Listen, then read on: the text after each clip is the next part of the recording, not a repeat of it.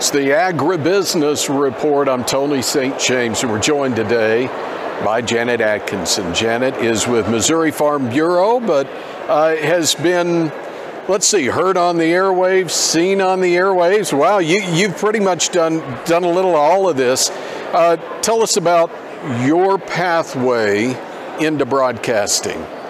So I graduated with a degree in agriculture communications and wasn't quite sure what I was going to do with that. That was after a failure in chemistry, of course, organic chemistry. That kind of changed the direction that I was initially going when I went to college. But communications worked real well just because, you know, you like to talk, so you might as well get paid for it, right?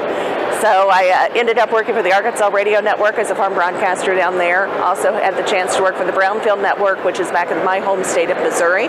And I was there for a few years. I thought I was going to go back and get my master's, but decided to go ahead and keep behind the microphone. Went to Kansas for a year, and then back to Missouri, and I worked for KMZU Radio up in Carrollton, Missouri for about 6-7 years. And that's up there in the Missouri River Bottoms area. So, you know, one of the things, while I did move around a little bit during my broadcast career, I picked up a little bit of information, a little bit of knowledge, a little bit of background at each of those stops along the way.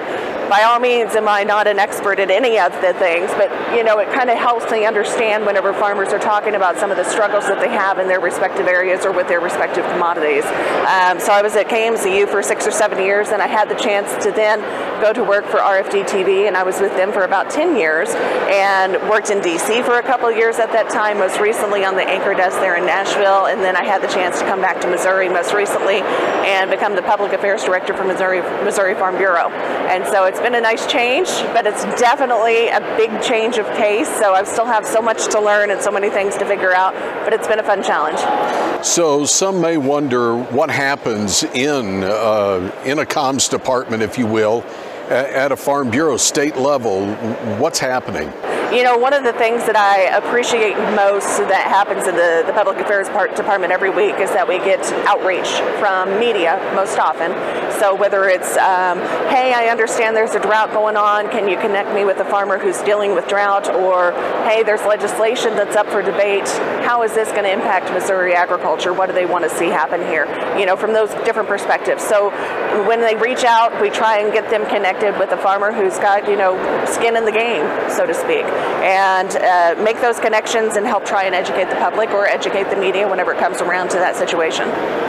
So for those county level farm bureaus that have events going on, or you know, somebody who wants to get Farm Bureau involved, what's some advice you'd give to them? You know, if you're a county farm bureau and you're trying to get some eyes on your local event, one of the biggest things I always recommend is keep pictures, keep video, keep details from year to year, because those pictures and those videos are what's going to help draw attention to your event 12 months from now when you have it again. If you just put an ad in the paper that says, hey, come join us for such and such, I mean, it's black and white print, everything else in the newspaper happens to look the same a lot of times. So not to dog on newspapers by any stretch of the means, but, you know, give yourself a little bit of essence, a little bit of color to go along with whatever the event is. Whether it's pictures or video, you can put it out there, and then also follow up, because as you know, and as I know, media outlets, just like everybody else, their budgets are pretty tight sometimes, and so their ability to sometimes get out to cover your specific event, while they may want to be there, they may not have the budget to make that happen.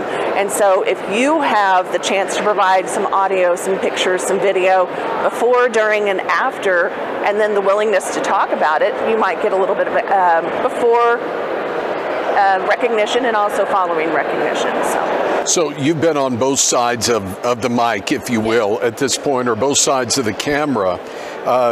Going back now to when you were working on the actual media side of things, whenever you heard something coming from Farm Bureau, how did that resonate within actually telling the story? Did it provide some weight behind it, having that Farm Bureau name? Oh, absolutely. You know, Farm Bureau is well recognized across the country, around the world even, without a doubt.